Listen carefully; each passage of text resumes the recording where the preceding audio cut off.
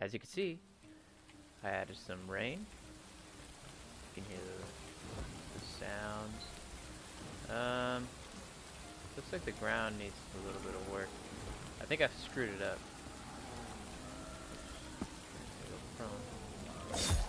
Yeah, because it used to, what do you call it? You used to see the drops on the ground. Well, let's try not to pay too much attention to that. I'll fix that in the future. Still haven't fixed that, but as you can see, it's now nighttime. The trees are animated. Plants, somewhat animated. Something I couldn't figure out exactly was how to animate the oranges on the tree. I hope it's not a big deal though. I hope we can all look past that. So the reason why like the lighting looks a little weird in this section here is because well, first of all, the light is giving off too much light. So I need to change that. Oh man, the rain's really bugging me like the ground. Well, at least we know what to fix in the next episode, right? Yeah, you know, I didn't mean to do that. Look at this over here. Little fireplace. I think I might end up keeping this little fireplace. Maybe. We'll see. Yeah. So, as of like the map-wise, not much has changed. I just kind of decided that I'm gonna go with nighttime as the time of day for this map. I think I like it. I think I want to keep it. So I don't really, now that it's nighttime and there's light shining on that, I don't really like the color of that texture. Oh man. But yeah, I mean, you know, other than that, I mean, I'm pretty happy with how this is turning out. Little bench. Yeah, oh yeah, right. So the reason why the lighting is a little fucked up here is, first of all, they have the bulbs give off too much light. Second of all, I got rid of the reflection probes out here, which I don't know how these mappers do it. I mean, like, I don't know how, like, the, you know, these creators, like, how they put, what do you call it, like, like, I don't know, like, just give natural lighting, you know what I mean? Like, how do they do that? That's my voice. I don't really know. But yeah, I think I'm gonna stick with this, you know, time of day. I like it. I kind of like how it looks like. Plus, there's a lot of lights. I plan on adding a lot more lights to sort of light up the garden a little bit more. So, and you will be seeing. Here's one thing I plan on. I plan on adding like little lights going all the way around, stretching across. Chimney here. The roofs here.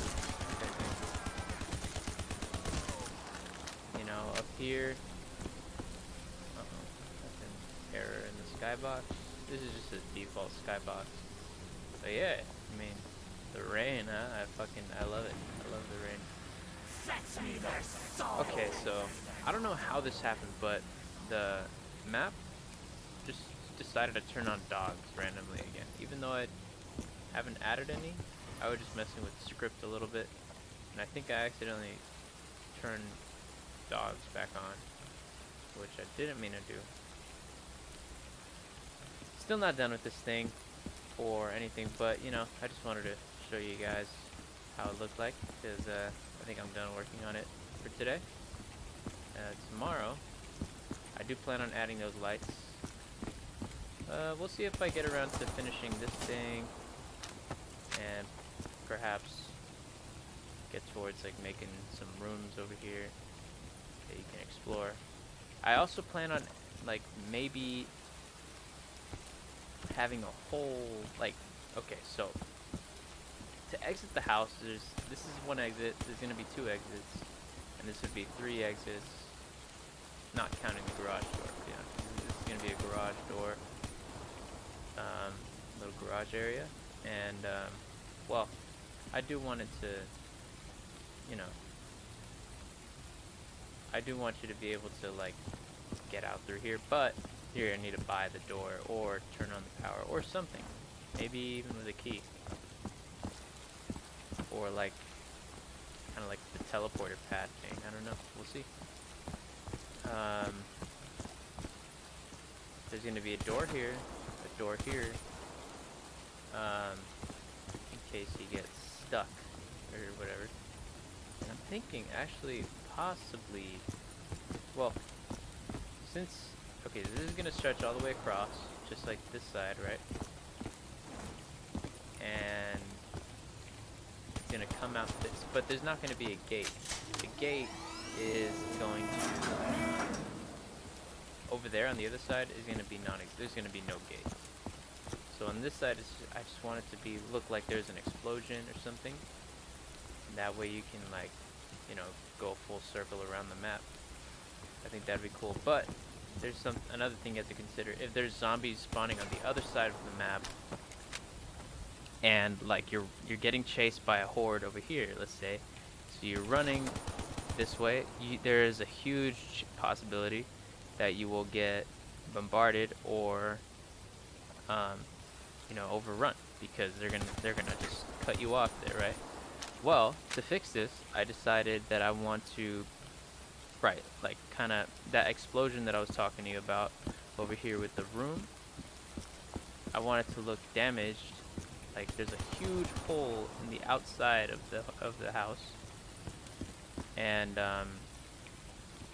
I want that hole to sort of, you know, just kind of allow for like what do you call it, like just allow the player for an escape route, you know what I mean? And that's so in the last video when I said I was trying to offer replayability, that's kind of what I was shooting for. So let's say if you're in the house, you're doing something, you're grabbing like ammo or hitting the box or something, right?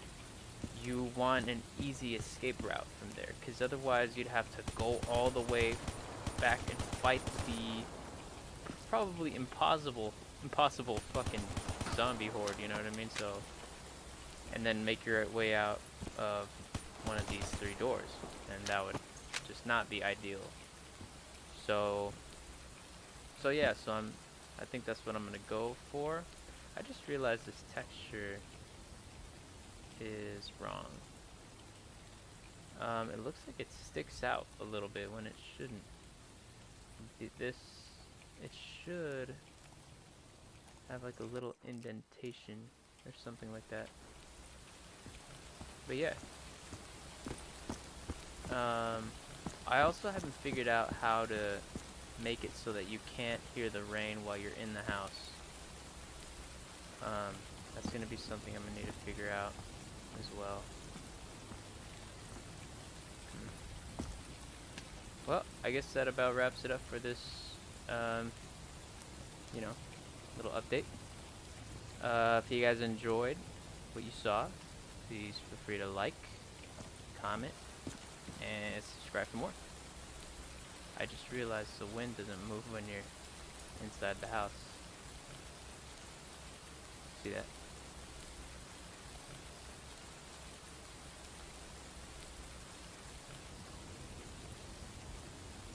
Huh, that's weird.